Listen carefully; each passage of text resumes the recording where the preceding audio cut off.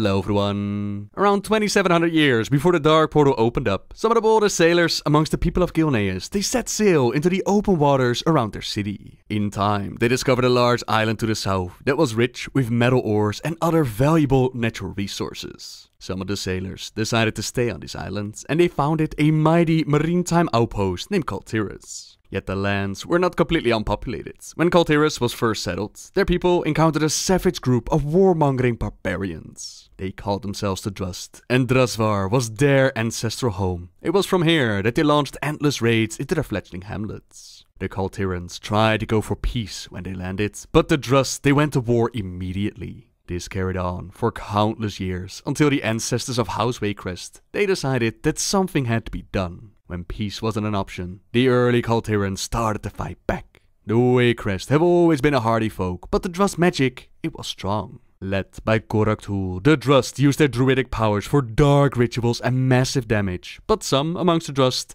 they were not actually down with what Goraktul was doing. These Forn Speakers, as we call them, they actually joined the Kaltiran society, and they taught their ancient ways to those who heard the call of the wilds. For generations, they've been the guardians of balance in nature, the keepers of the cycle of nature, of life and of death.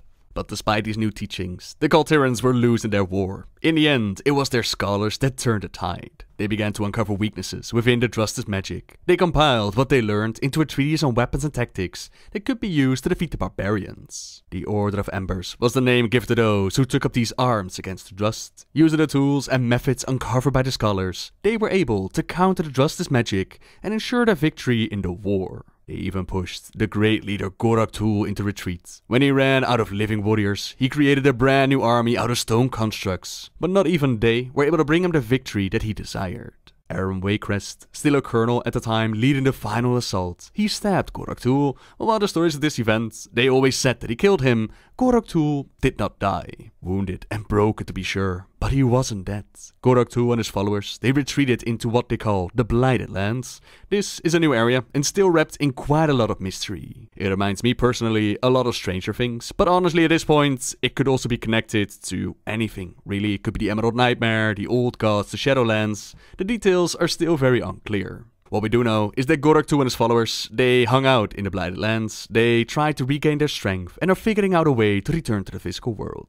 Well, with the victory earned, Aaron Waycrest was given the title of Lord, and from that point on, it would be his bloodline that would rule all of Drustvar. Kaltiris would come together, unified under the leadership of Admiral Dalen Proudmoore, but his defeated Faramore, it caused things to change. To the west lies Drustvar, a mountainous region providing most of the kingdom's ore, and some of our toughest warriors.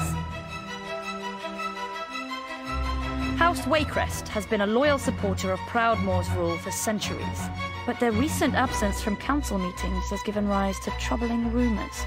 It's these troubling rumors that send us over into Drustvar, where we eventually meet up with Lucille Waycrest, who's the daughter of Arthur and Meredith, rulers of the area. She's placed on trial for witchcraft, about to face the noose, but we're able to convince the townsfolk that she's not the one responsible. Now, throughout our questing experience, we uncover that there's definitely merit to the rumors, and the corruption of the land goes deep. Village after village, we find covens, witches, sacrifices, rituals. Well, if you really want to know what Drustvar's like, there's really only one quest that we need to follow. Our poor little village is dead. All the people have gone stiff or fled. There is no more noise, except me and my toys, just like all the dark birdies said. Yay! This is gonna be the best tea party ever! Let's find the other guests. Chunksy, you know Miss Mary doesn't allow you in the house. You track mud everywhere.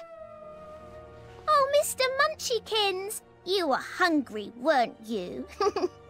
Come along now. It's time for tea. Naughty Mayor Striggs. Always running away from your responsibilities to the townsfolk. Well, you can't run anymore. Smoochums loves the woods. I'm gonna make sure the doggies didn't get him.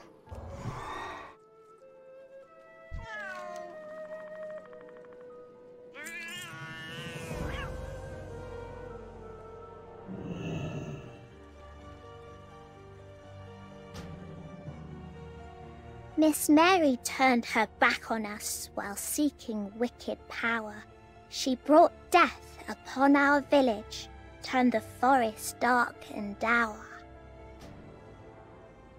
Sam kept his farm well tended. To livestock he was kind. Into the woods Sam vanished. Now who will tend his swine?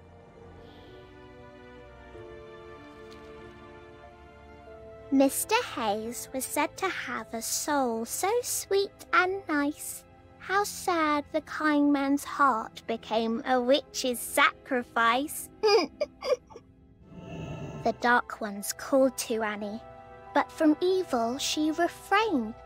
No surprise to anyone, she ended up in chains. This land is cursed. Let's go, let's go! It's time for the tea party! Up here! This is gonna be the best tea party ever! Great! Sit down so we can start the party. With you and Smoochums helping, I can call the last guest. Doggy, play nice with our guests. We wouldn't want them to leave hungry. Or at all. Good heavens! What was that? That thing? Even rotten crops regrow. I can't thank you enough, Mainlander. I'm gonna get as far away from this place as possible. If I were you, I'd do the same. Good luck. That's probably some really solid advice to follow, but instead we join Lucille and her forces to figure out what is going on and how we can stop it. A good place to start, that would be the Forgotten Lodge, which is said to contain the answers to our questions and possibly our survival against the Coven. I can't believe we're here. My father used to tell me stories about this place. It contains an ancient secret of our house, from back when the Waycrests first settled this land. We just need to find the entrance. That's it! The way is opening. Wait, what was that?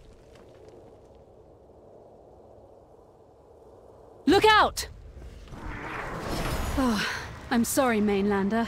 The Coven's magic must be disturbing the spirits of the ancient Drust. We'll have to be careful. My ancestors fought against stone constructs, much like these in their war against the Drust. The Waycrests have always been hearty folk, but the Drust's magic was strong. We were losing the war. In the end, it was our scholars that turned the tide. Oh, thank you, Mainlander. I thought that one had me for a moment. As I was saying, the tide of the war shifted when our scholars began to uncover weaknesses in the Drust's magic. They compiled what they learned into a treatise on weapons and tactics that could be used to defeat the barbarians. Armed with this knowledge, our men started driving the Drust back into their mountain holds. They kept that knowledge hidden here, safe from unwanted hands. It looks like some rubble blocks our path ahead. Can you clear the way?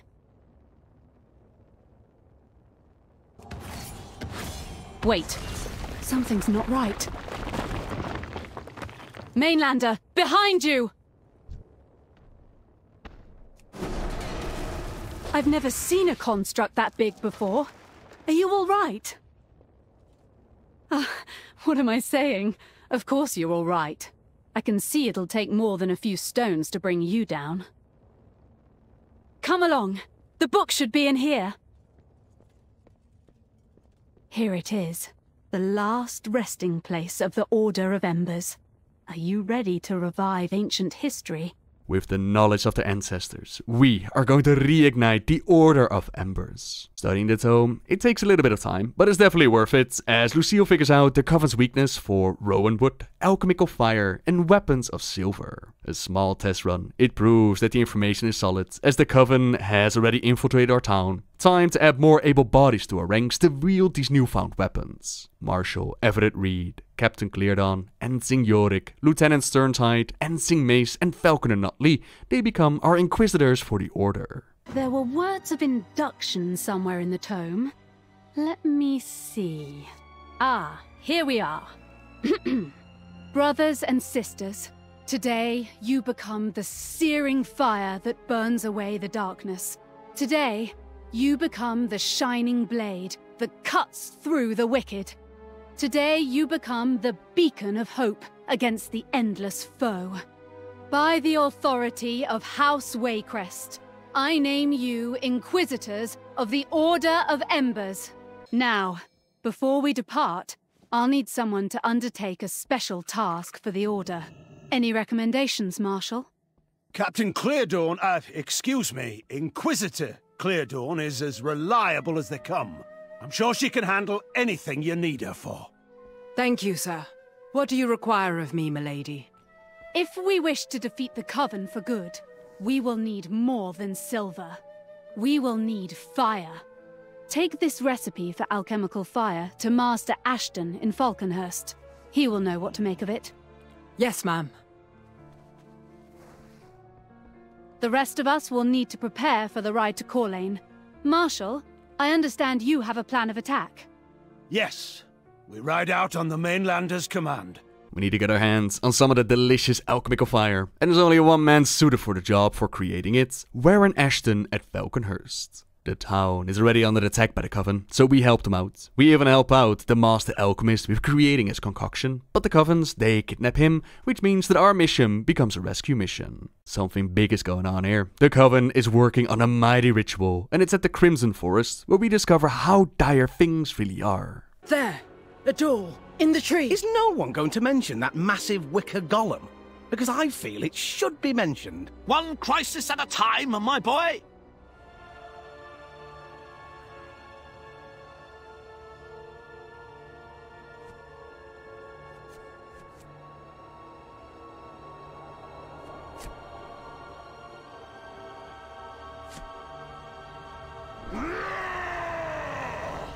Within goal enough, we discover that the witches have been working hard on bringing Goraktul into our worlds. Enough! Interlopers! You meddle in affairs beyond your ken! You cannot stop me from reclaiming what is mine! We've definitely wounded him though, otherwise he wouldn't have retreated, but the threats of the Lord of the Blighted Lands, it's still very much a thing. On the back of a Crimson Wood Demolisher, we crash through the Coven's forces and we get the hell out of there. Ashton has been saved, and the power of fire has been acquired for the Order of Embers. Time to push forward into Corlane. This is where Lucille's family manor stands, and we discover who this mother is. The leader all these Coven witches keep talking about.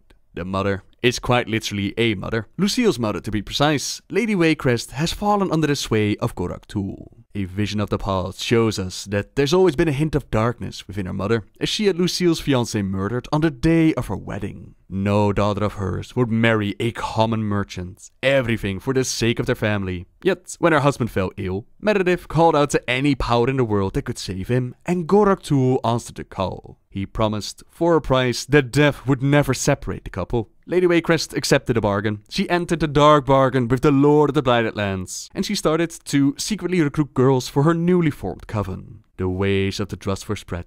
Dark, vile rituals, with the ultimate goal of bringing the Drust to the realm of the living. When Corlane was under their control, their darkness spread out over the lands of Drustvar, which eventually led to her own daughter nearly being executed by the superstitious people. Now Lucille and the Order, they don't know who is responsible quite yet. It's time to charge forward, clear the way to Waycrest Manor, and figure out what is going on. Inquisitors!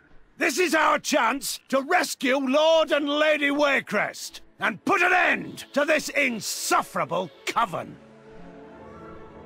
Stick close and do not stop your advance until we've breached the manor gates.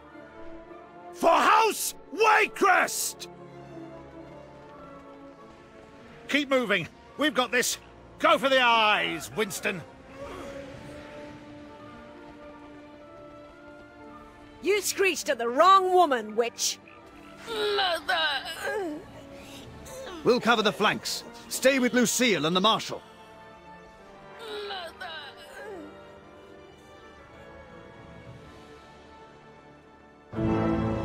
That's far enough. Mother? Is that you? I'm so glad you could join us, my dear. Your father has missed you so. What? What have you done to him? Be appreciative, girl. Not only is your father alive and well, but he will soon be Lord of all Kultiras. Come join us, child. Keep away from her, you heartless witch! Why, Marshal, that's no way to talk to a lady. I shall teach you some manners!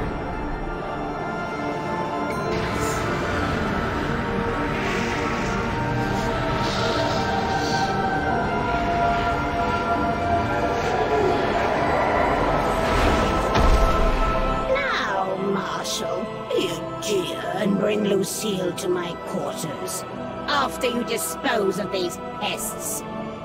Come, Arthur! As you wish, Mother.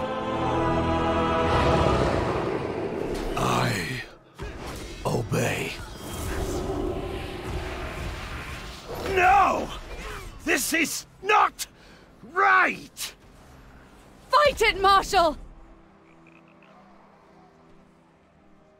Dearest Lucy, I have failed you. I'm sorry. No, Marshal. No. Mother, what have you done?